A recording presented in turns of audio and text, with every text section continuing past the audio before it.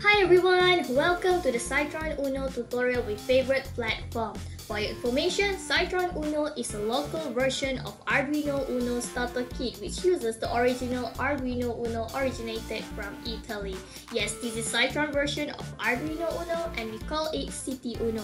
As you might have known, Arduino is very simple and straightforward to use microcontroller platform with standard mainboard, easy to use IDE, and plenty of examples. I am pretty sure you will enjoy playing with this Arduino and we are also eager to move on to the next session with you. Please don't skip this video. And ta-da! All the tutorial components can be purchased from www.cytron.io. For starters, we kindly recommend to get these two components, starter kit for Cytron Uno and Cytron ESP8266 Wi-Fi shield. Let's support our local products. Please visit link at the end of this video for more details. Stay tuned. Without further delay, let's proceed to the steps to configure and set up your lovely laptop with Cytron Uno.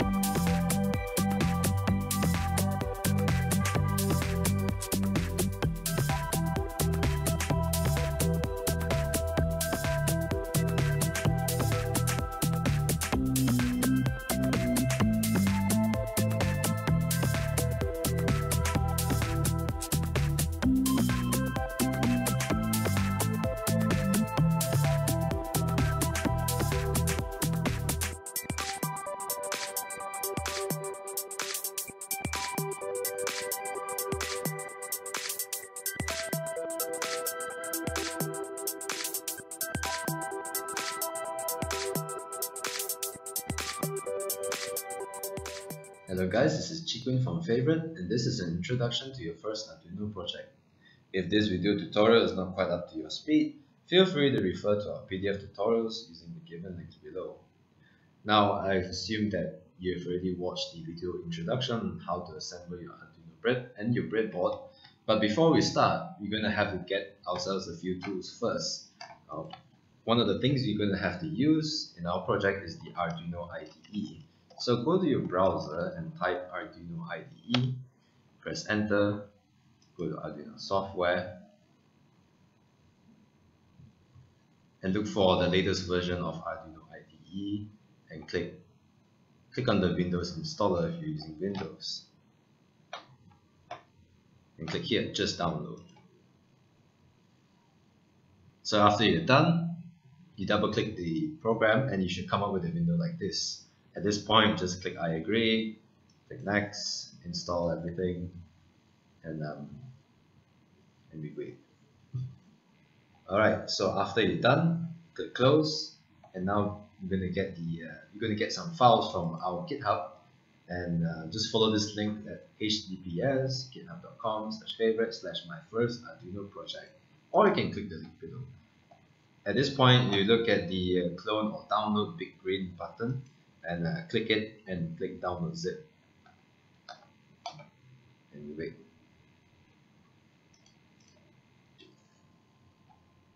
So once you're done downloading, just go to your zip file and unzip this, extract all,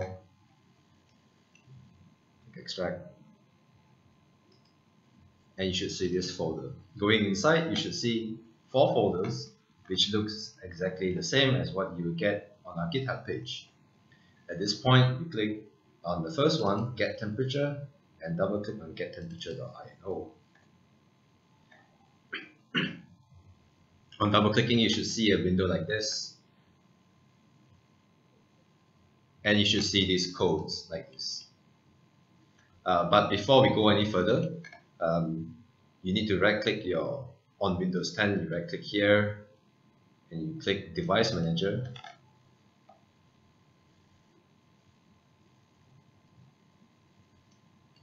and then under ports, you should see this. If you see multiple entries, then remove your Arduino,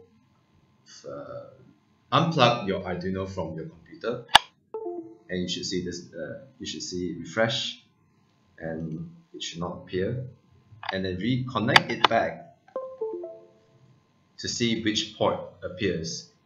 In our case, it's a USB serial port COM3. So COM3 is the port which our computer will be transferring files to our Arduino board. So back to the code. This code is prepared by our wonderful guys at Favoriot to help you, to help introduce you to coding on Arduino. So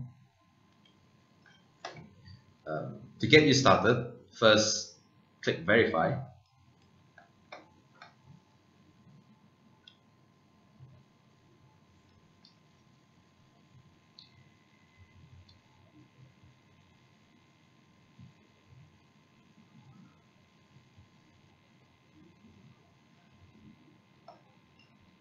And then go to Tools, select your port, make sure your port is COM3, like you've checked on the Device Manager just now.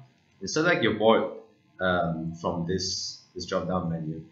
In our case, it's Arduino Uno, so I click this, but depending on your board's manufacturer or your model, it could change. So do check that before you proceed. So after you've verified the code, click Upload, and this should upload your code onto your board.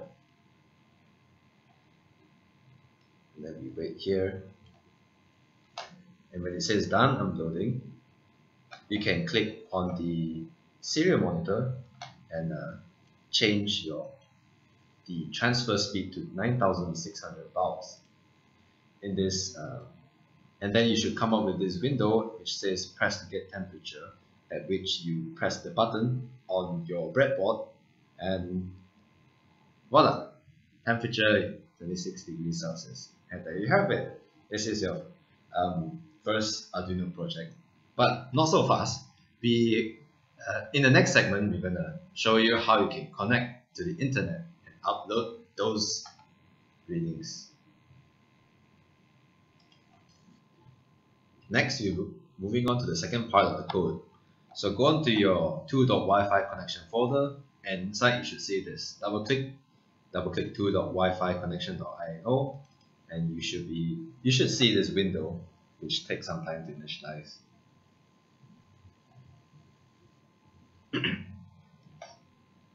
Inside is the code which allows your Wi-Fi shield, which is attached onto your Arduino board, to connect to your Wi-Fi. So over here under SSID is where you input your Wi-Fi's name. Give an example, my Wi-Fi, and over here is where you type the password, my Wi-Fi 123. And then once you're done with this, you click verify.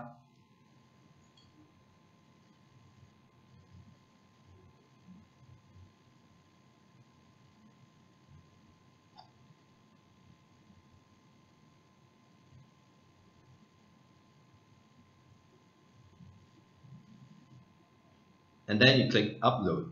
But before you click upload, make sure that your serial monitor is turned off, because your serial monitor uses the same port as the one which your computer uses to transfer code onto your board. So if it's open, you can't transfer your code. So close it before you click upload. There you go now.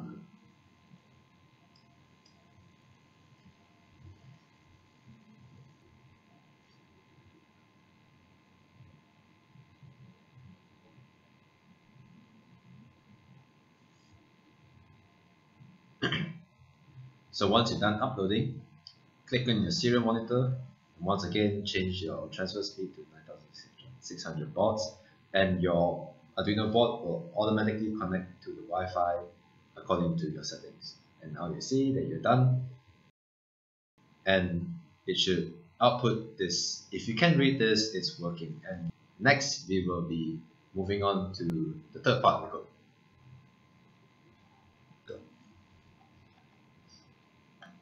Next, we navigate to the 3.favorite platform folder. Inside, you should see this 3.favorite platform.ino. Double click this.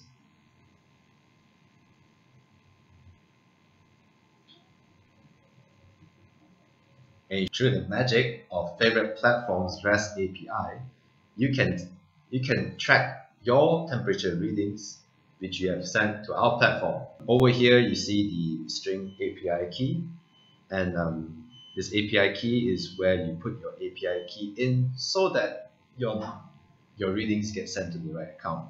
And where do you get your API key? You go to your favorite platform, which is platform.favorite.com/login. Put your user, password, and over here you see account setting, and this is your API key. So last but not least, we move on to the fourth and final folder, for.completecode, and over here double click on for.completecode.ino. So let me just talk about this code a little bit. It's basically a combination of whatever we've shown you so far. It allows you to collect temperature readings, it allows you to connect to your Wi-Fi using the Wi-Fi shield, and also allows you to upload your reading through the magical wonders of Favorite Platform's REST API service. So here is the complete code. Under SSID, over here, type my Wi-Fi, because it's your Wi-Fi, and your Wi-Fi, therefore your password. Yes, and before moving forward, let's go back to the platform. So in the dashboard, you can see these. You can see projects. If you don't want to use your default project, you can go here, have your give yourself a cool project name, and it's cool, so therefore it's a cool description.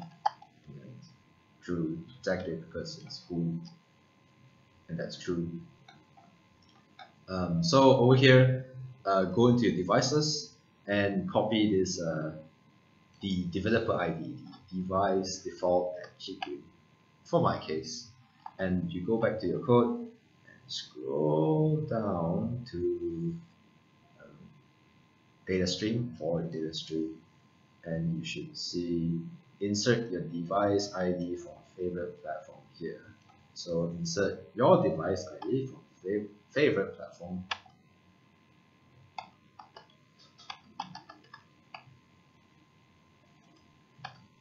Here, and now we go back to the platform. We go to account setting, grab this API, and you paste it over here. It's not 1, 2, 3, 4. It's way longer than that. So just paste it here.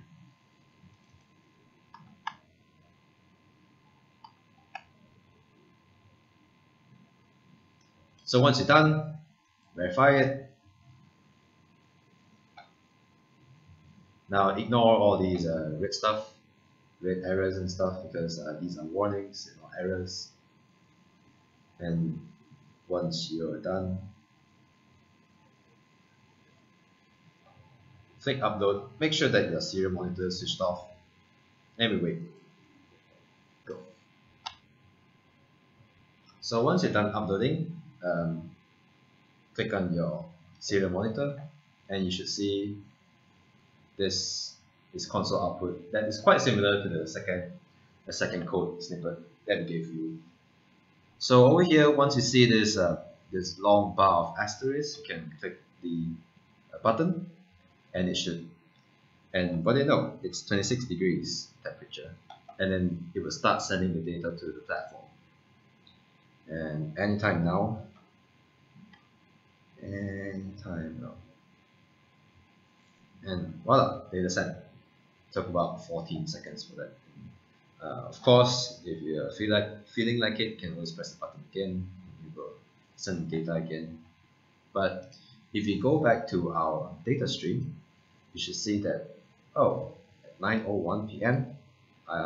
It was 26 degrees, and when we move on to the dashboard again and go into graphs, we see that we got no graphs. So we have to make a cool graph. Let's make a cool graph.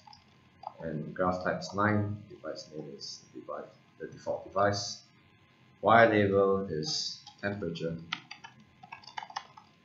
And we create, don't forget to create. And you can, as you can see, just now it was 26, and after that it was 27. Click it again, and then it was 27 just now. A few moments ago it was 30 degrees, and then last week it was 28 because I pressed it last week. So yeah, there you have it. Also, things you can do, you can go into rules, and as you can see, I've created a rule that says no, let me just delete this. Let me just show you. So let's create a new rule, right? So this is a cool rule, and of course, full description. Device name, device default, data field, its temperature. It is based on what you have sent to the server. So if you go back to data stream, you can see temperature. So this is the one we're gonna copy. So okay, back to rules. Cool graph, cool rule, cool description, device name, the field is temperature, and then over here say temperature is less than, it's more than 30 degrees. Then send email to email like this. Oh, it's not my email. It's my email. .com. Fortunately, my email is not cool. Should have a cool word. Never mind. Okay, so message will be it's too hot. Please drink more water. To be cool. So to create, and there you have it. And once it reaches over 30 degrees, and then once the data is sent to our platform, it will pass it. If it's more than 30 degrees, and it will send an email to your email telling you that you need to drink more water equally. So yeah, so there you have it. This is the basic introduction to your first Arduino project. If you have any issues, just leave your comments down below, and if you have any problems, you can just message us directly. Message me at cklong@favoriot.com, and until then, I'll see you guys. Ciao.